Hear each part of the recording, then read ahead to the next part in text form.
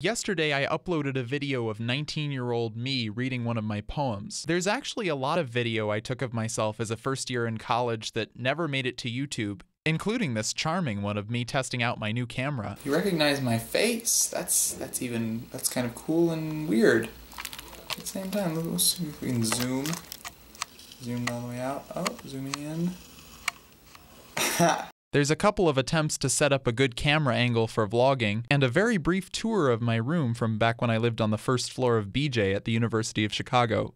You know you go to UChicago, by the way, when you can talk about living in BJ without giggling. Here we have my desk, my bed, sorta made, sorta not. But it mostly seems like I would feel inspired to make a video, get out my camera, and then just chicken out. Looking back at this footage gives me a few feelings right away. First of all, those Converse shoes. They're the only pair of Converse I've ever had. I love Converse, actually. I think they're really cute, but they're not the right shape for my feet, and I just walk around too much, so I wore these out pretty quickly. And that makes me sad. Second, I remember my wall decorations from that year as being really dorky, but this looks quite tasteful, to be honest. Especially the collection of family photos I got when I was worried I'd be homesick. I think I was too hard on myself. And that brings me to my last point.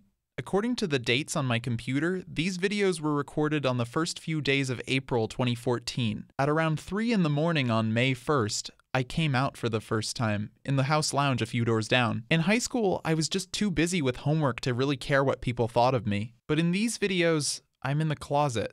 There's a lot about myself I'm hiding here, and I think I was just too shy to post anything to YouTube. You might consider that a step backwards from high school, but I think of it as a necessary step in the process. It was at this point in my life when I started asking myself, what kind of person do I want to be?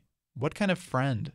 I kind of want to give 19-year-old me a hug and say, there's some tough times ahead, and you're definitely not done figuring yourself out. But it's all going to be okay.